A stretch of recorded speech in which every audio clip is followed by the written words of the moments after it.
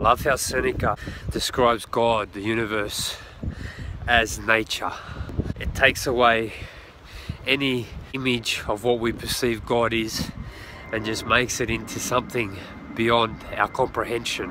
What I want to talk about today is the laws of nature, in my humble opinion, in my experience with what's happened to me in life. And I try and make things so simple for myself because I'm a dummy. I need things to be simple.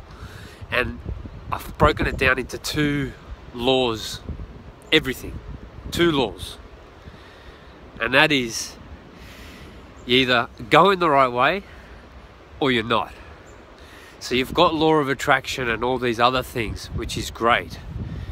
But you either still go in the right way or you're not. So what do I mean by that is that if you want something and you attract it into, you manifest it into your life, that's great. That means that was serving you to your purpose in this moment, which is awesome. So you get a tap on the bum, keep going, look for something else to manifest.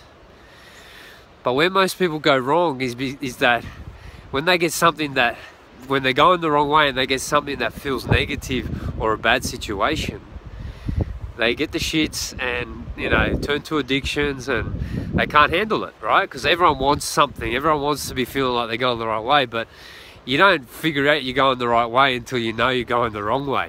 And that's where I've stuffed up big time, because I thought I was going the right way and kept getting, you know, red lights, until I finally slapped myself in the face and said, hey, dummy, go the other way. And then I started getting green lights. So the two laws of nature, you're going the right way, you're going to get synchronicities and people helping you along the way. You're manifesting things, that's great. But the red lights, they come to you very often if you're going the wrong way, and they get redder and redder. So, you know, worse situations happen, more anxiety, more depression, more intense feelings of frustration and anger keep compounding if you keep going the wrong way. Of course, if you're going 100 k's the wrong way, and then you're going 150 or 200 and then 1,000 kilometers the wrong way, you're gonna get angry. Of course you are, right? So you have to, acknowledge that and go the other way. If you keep getting signals of frustration or depression or anxiety, be objective and see, okay, what is the lesson? Why am I not understanding the message behind what's happening to me? It's as simple as that. Once you bring that mindset and start asking the question of, what do I need to do to stop attracting this stuff? What do I need to do to learn from these bad situations that keep happening to me?